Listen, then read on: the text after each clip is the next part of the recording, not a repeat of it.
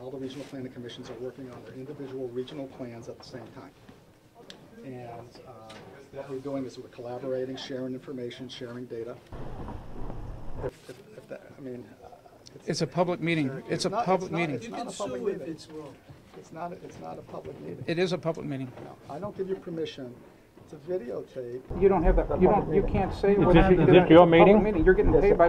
It's an open house. It's an open house, and it's open for everybody to see it. It's an open house. Come in. You're paid by tax dollars. Is anyone here saying for him to shut it off other than you? Well, I'm the only one that's getting it. All right. Yeah, I'm the only. I mean, I seem to be the target of his. We'll the object of his thing. So I'd be happy to just answer any questions, but would you please back down from the videotaping? Are you afraid to be videotaped? No. Well, let's videotape that. I just want to have it. I just want to have it. I feel like I'm getting dinged up. I mean, these are citizens. We're paying. We pay your salary. So put your bed down and let them take your picture. We pay your salary. Why would you be upset at this? All I'm saying is that you're making a bigger to-do about this thing. No, it's a public meeting. You're making the big to-do. We're here. We got questions. We want to hear what you. Well, as you present, can we watch as you're presenting the information? But your presentation, you don't want us to see what you're presenting? No, I want you to do it. Why not? Because I want you to get as much information as you possibly can. Well, we want to be able to see what you've had to say. You need to have permission from people in non-public meetings in order to videotape. So it's a technicality that I'd like you just to respect. I guess we're just looking for I'd like you to respect us too. You ought to respect us too. We want to videotape it. Well, I have something positive to say. This is much better than Stratford Regionals, the way you did it here, because we had it set up like an actual meeting where you have to sit here and do but it's good that you had it. Yeah. How you're doing it like this, like an open house where you're going from station to station. It's very good. Good. All right. We'll start with this station, then we can move on to the... So this is the overview on the Granite State Future. And the Granite State Future project, like I said, are all of the communities working together in each one of the individual regions to develop a regional plan. And we're going to develop a plan that can have these major components. There'll be a vision statement. There'll be a story. We take all the information that we have collected and put it into the form of a story. And we have a prioritized list of topics that have emerged out of the planning process that are priorities for the region. That's kind of like the core of our plan. Attached to it as a form of appendices will be these technical components. And each one of the technical components are listed here. And today you have 3 on the first floor and 3 upstairs display stations that have each one of these elements. So we have transportation, housing, and climate change upstairs, along with the hot food. If you haven't been upstairs yet, I encourage you to go upstairs. Downstairs, we have the economic development and broadband, and the natural resources section as well.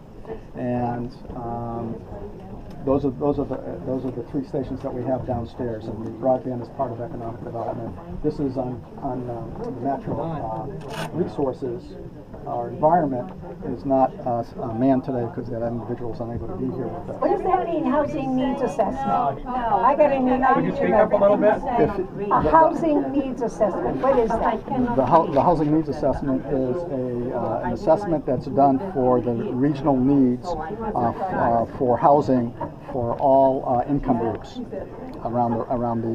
the Lakes region. Which is an RSA. Actually, that's one of your tasks that you have to actually do. That's a mandated task in the RSA. Okay. Housing inequity. So, and we have the housings upstairs, and there's examples of what a housing needs assessment looks like upstairs, and the individual that actually worked on our latest one is also upstairs. Today, though, is it? It's variable for any number of folks in terms of housing, but it really takes into breath housing needs for all income groups. Can I say something? We have a housing, like you said, the housing for economically, the working people, they called it. Workforce housing? Workforce housing, and now we see all these for rent in our area because all of those apartments are empty now because of the people are going to what the government has built, apparently. Subsidized housing. And so all the private houses that people own are going empty.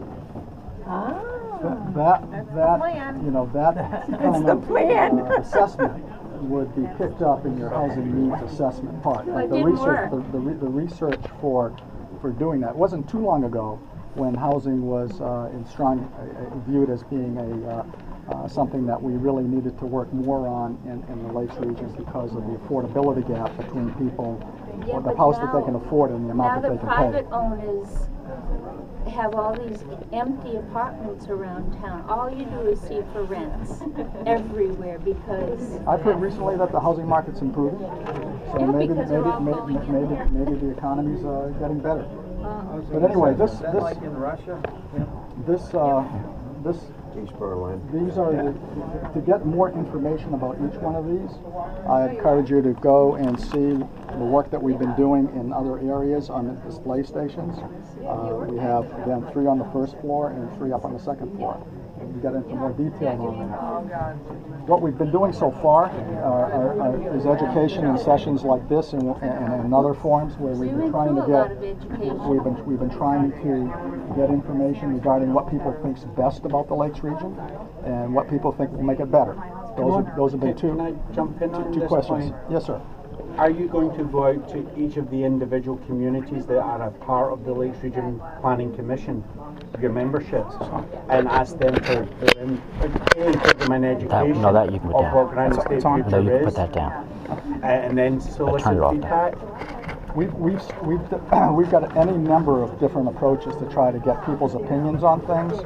We'll certainly go out to any meeting that we've set up or are invited to attend to talk at the planning board. At the planning board, We're going to have a strategy just now where you would go out to each of the planning boards, each of the select boards, and actually have an interactive one-on-one with them. Not with all 30 communities, we don't. Not to go out and meet in each one, but we are thinking doing of having a one time where you invite them to your location then? Well, this is one event.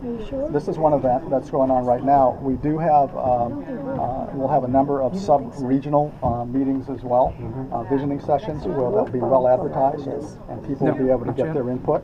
Is that New Hampshire Listens? No, that's The Carsey in Institute? addition to New Hampshire Listens. Okay. That just it strikes me as very informal. And for such a We got one other thing. Let me finish. We're also doing with the UNH Survey Center right here. We're going to do a statistically valid survey at the 95% confidence interval, where the UNH Survey Center is going to go out and ask questions once the questions have been developed, which I think is going to be in the next 2 months. That's dangerous. I mean, asking people for their opinion when they haven't actually been given all of the information, pro and con, is going to give you skewed results. It just strikes me as being somewhat informal, the relationship of what Lakes Region Planning Commission thinks Granite State Future is and can be, and getting that. Obviously, there's a lot of people who think negatively about it. Yes. And they're working very hard to get their viewpoint out. And I'm not seeing the Lakes Region Planning Commission working as aggressively to put forward their position. And then you say, well, we're going to have a survey, but Our position is to be all inclusive. Okay, that's our overall position, and we are doing our outreach in numerous ways. Okay, and we don't have a predefined position. And our effort is to get to learn what your opinions are. okay, that's a positive statement. To have it shape what answers to questions like this.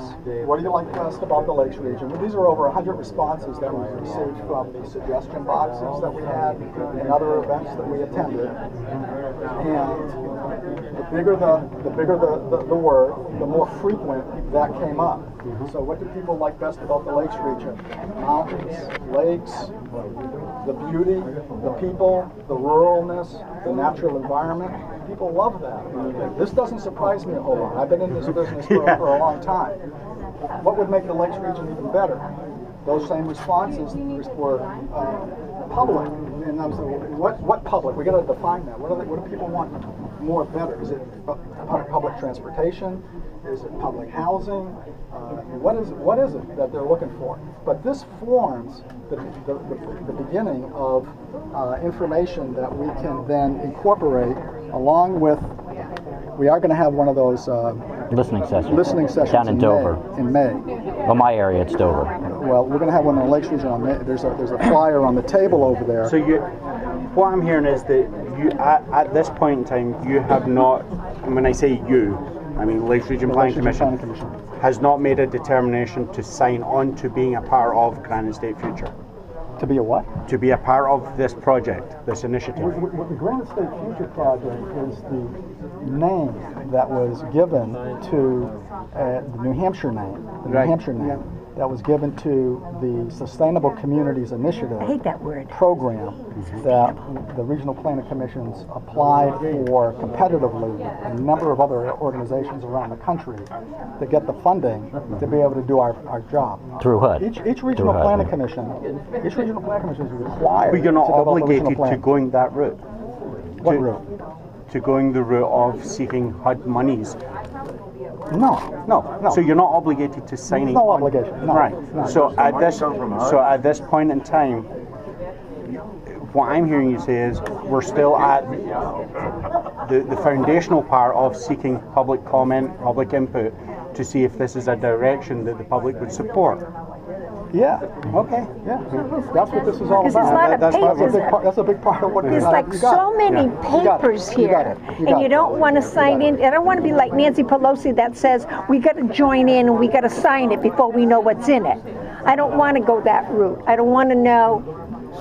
I want to know what's in it before we sign into it. Everything. Would you take us to each one? Well, now that we're used to you? I gotta go and go up. But please do. You mentioned hot food. Where are the stairs? Upstairs. Yeah, but Upstairs. where are the stairs? You got them Right hidden. there, right through that door. There's no beer. Is there beer? There's cold drinks. Okay. That's all I'm saying about it. But I haven't got to ask Wait a minute. my Let's question see. yet. This gentleman here had his hand up first. On your sign here, you've got all these things you like about the Lakes region. I don't see anything there about the freedom and land rights on it.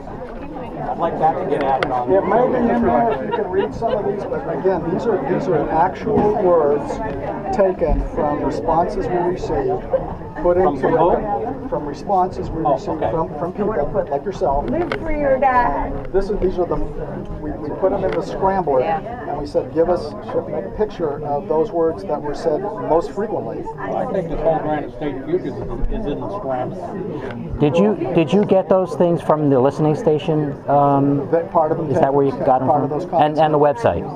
Well, we populate our own website with what we receive from our boxes and from the public meetings we attended. So that's where that came from. And hopefully at each station, let me tell you about the station. At each station there's an opportunity.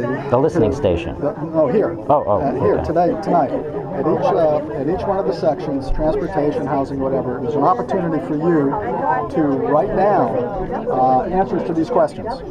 And we're going to put them, we'll keep them, we'll capture them, they can be part of the conversation. And there's also an opportunity for you, if you're interested, to sign up for being part of the committee to review. Who's the lady that said she wanted to know what was in the plan? There was a lady here. Oh yeah. She may have left. There she is. She's right there. But if she's interested in knowing, for instance, what's going on in housing, she could sign up to be in the housing section and get involved. Okay. I'm just going to tell you how it's really working. Well, that's grantee. Scoot in there, right in there. Thank you. And you're part of it. No, we don't have an agreement with HUD. Only Nashua. Yeah, but you're a sub-grantee. We don't even interact with the HUD people. Why are you part of this? They're providing the funding, Tim. Right, but you're they're part providing of the it. funding to do something that we're required to do. It says right here that coordinated by them. It says it's a project among all of the regional planning commissions, coordinated by Nashua. Let me tell you. So don't say you're not involved in it.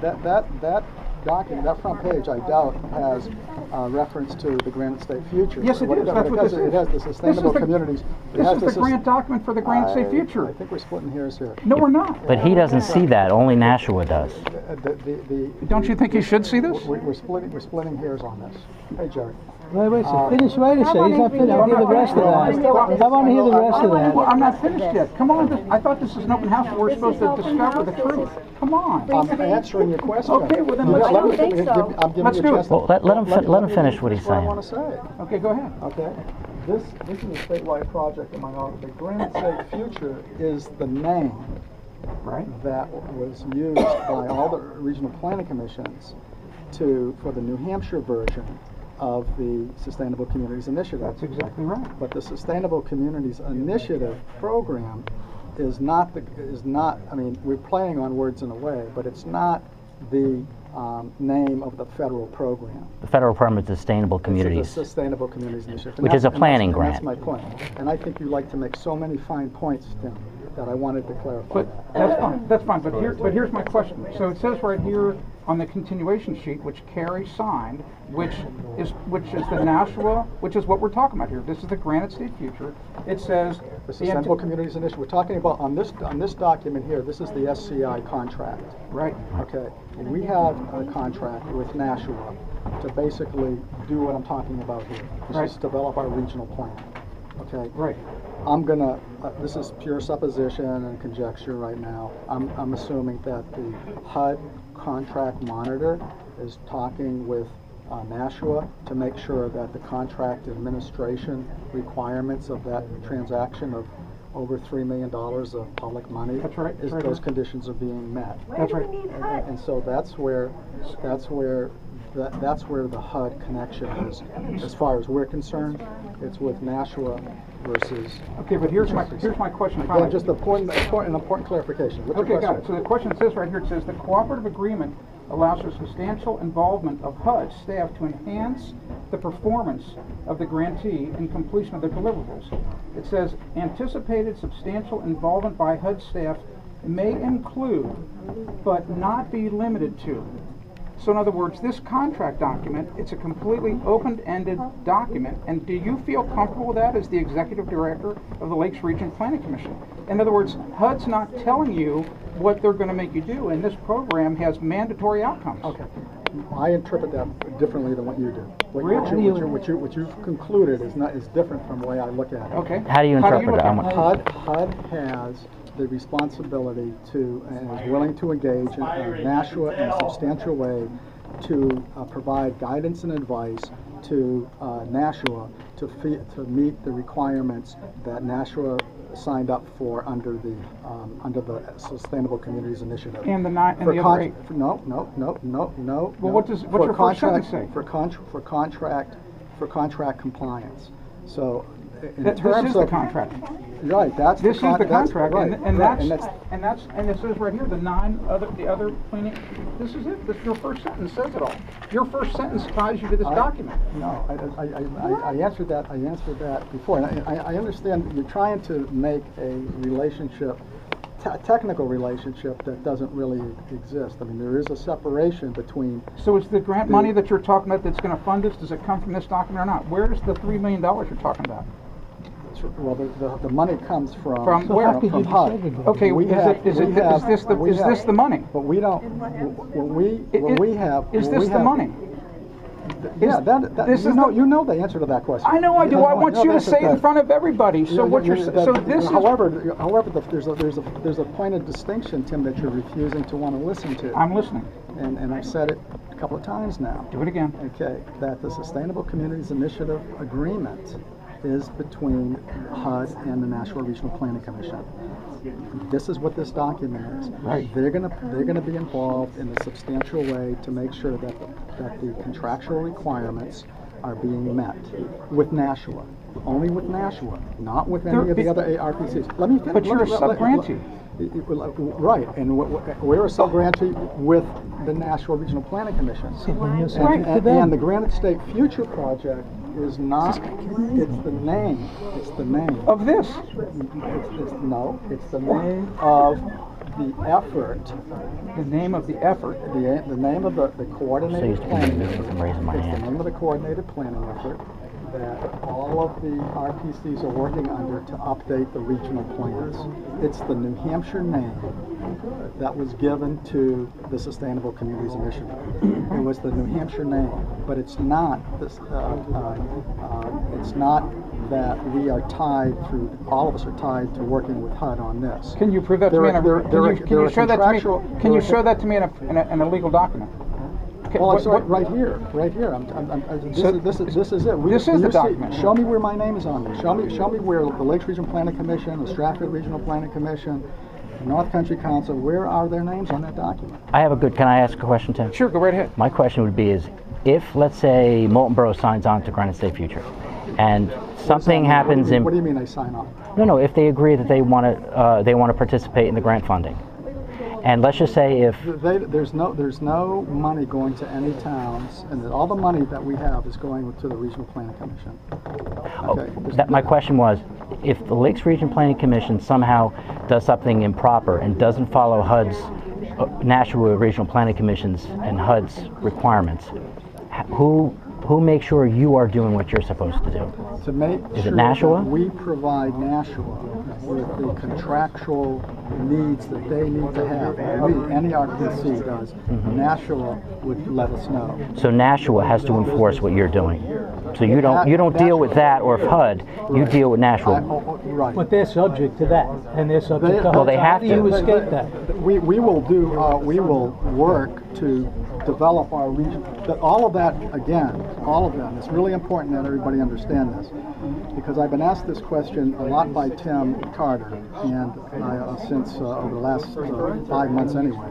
And I just I guess I'll have to keep repeating it, but it's important to you to know that our obligation, all the RPCs, is to develop a regional plan.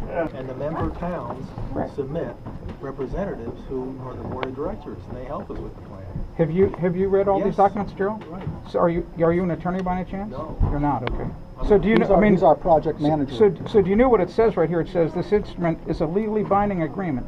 So between the Nashua Regional Planning Commission, here's Carrie Dare's signature, and HUD, and you guys are sub-grantees to this agreement by accepting the grant money. And so you then are legally obligated to produce the mandatory outcomes that are spoken of in all these other HUD documents. Well, the mandatory outcomes are a generic term. No, it's not generic. HUD is letting us do it the New Hampshire way. No. And then we're doing Talk about naivety. Oh, boy. Did you New see Hampshire way. Did you see page 3 of the continuation sheet? Let me ask you the question then too, in front of everybody. Well, Tim, there's more. Let him have it the New Hampshire way. We're happy to stay here. We'll get upstairs. Excuse me, please. This is an open meeting. You said we could come here and talk. Station. This is a public event. Move around. They can move around. This is how they get educated. They won't get educated upstairs. Dude, I don't know what you act like you're trying to hide something, man. Tim, what's your question? Yeah, why don't you ask a direct question? they're very I want to see if transparent. you Tim. agree with this statement. That's the legally binding contract. Is the head guy. All the cops in, Tim.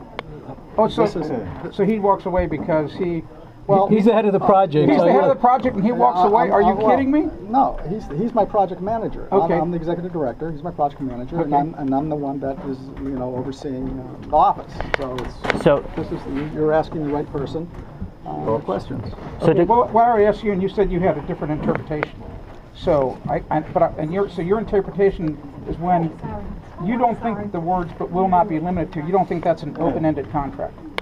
I don't know what you're referring to specifically. Oh, okay. I'll read it again to you. It says, this is part of the HUD continuation sheet. Yep. It's page 3 of the grant instrument. Okay. Yep.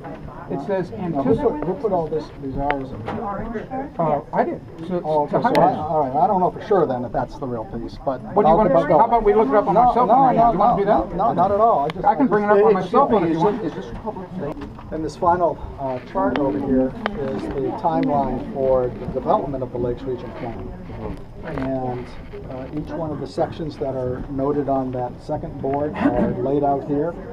If people sign up if they sign up at a station that they're interested in wanting to be involved in reading and providing information, they can sign up tonight. We're asking them. This is another public involvement thing, that we're trying to get at the open house event.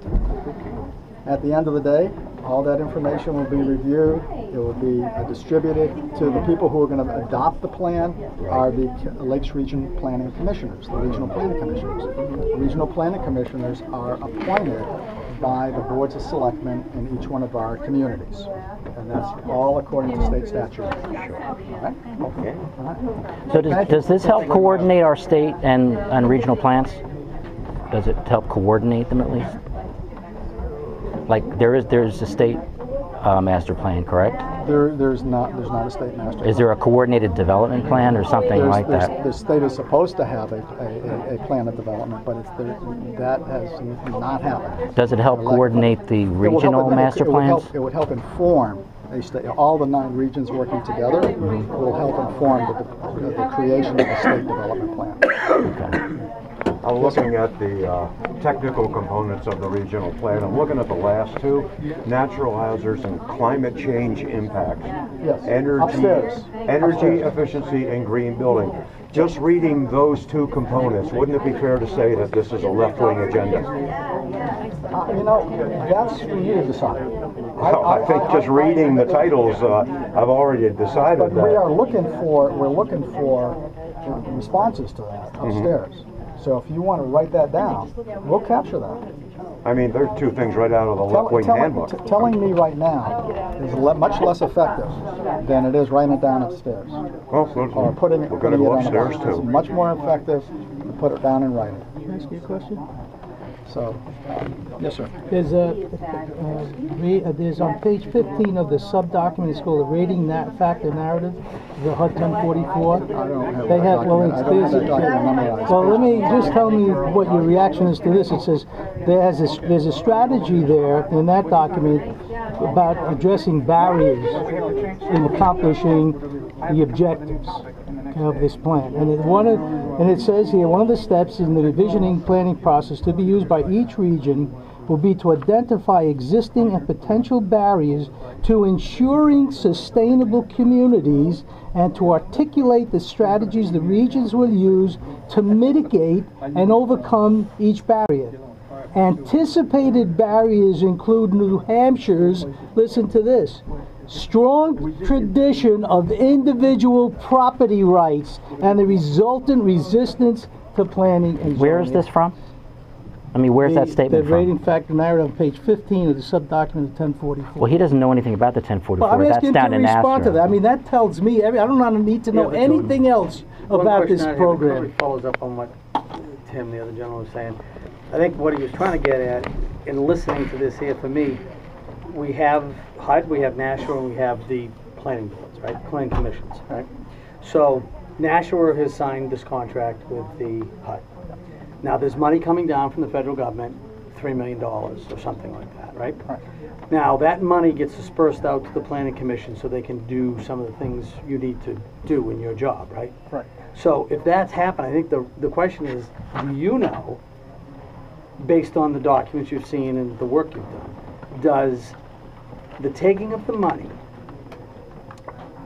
obligate any planning commission, be it Lakes Region or anywhere else in the state, to then sign on board to what Nashua is doing, and then whatever comes down from HUD, federal government, saying these are things that have to be in the plan, these are things you have to do, can that occur? No. And that, I think, is what I hear overall is the concern is we end up signing on to something, we have some great ideas locally, right? Yep, you say, yeah, it'd be great to do here, here, and here, but now you find yourself with, whether it be transportation issues, housing issues, whatever the issue may be, being told by the federal government, this is the way you're going to do it. And then the question comes, is it become an unfunded mandate? Can we afford as a region to do everything that HUD may say, this is what you got to do if you're in the plan? And you have signed a contract, so obviously, if you, I haven't read it, but if you are a sub-grantee, you are bound up in that somehow, okay? So what happens when we take the money and we sign on? Is the federal government going to be able to come in and tell you guys, good plan, but now do this, this, this, and this? The answer is yes, and all you have to do is look at what happened in Westchester County. And Yeah, who's just go look at the Westchester County. Yeah, I mean, I heard That's what you were saying. I can also hear the overall concern. It's really about, it's one thing to say, okay, let me tell you what's going to happen. Yeah, let me Let me tell you what's going to happen. Well, go ahead. What's going to happen is that we all took the money, all the RPCs, and we're developing our regional plans. And Okay. those regional plans will eventually be adopted by the Regional Planning Commission, Planning Commissioners. All right. That will be an advisory document. That is an advisory document for the communities to use in developing their own individual plans or whatever the hell they want to use. That's part of it. The plan, when we develop our plan, according to the New Hampshire statute, our public involvement process and everything that we receive will help and develop and guide that. That's why we're doing all this. No, I understand that, but then the question is, you have your plan. Let's say we're down the road, you have your advisory plan. Do you get obligated by the government? We've done our job. Game over. So we just take the money and you do develop a plan and that's it? And we'll have no obligations to the federal government. We want projects to come out of it that's going to be good for the region. Right. That's why Who decides what those projects are? Yes, that's the question. Is it us or the federal government? It'll be the region, us. Us meaning people here in the Lakes region. I mean, like voters us, or us meaning the planning commission? The planning, well, let me tell you, look at the statutes. I don't mean to sound snotty. No, because it's a good question. This is a representative democracy, okay? And the commission is set up in a representative way, all right? Just the same way we have a representative democracy, the planning commission. Except you're appointed, correct? Correct. Not. Some of them are. All of the, right, they're appointed officials that are the main stakeholders from all the communities. Those folks, and I think I don't know what their current number is, about 50 of them, are going to adopt the regional plan.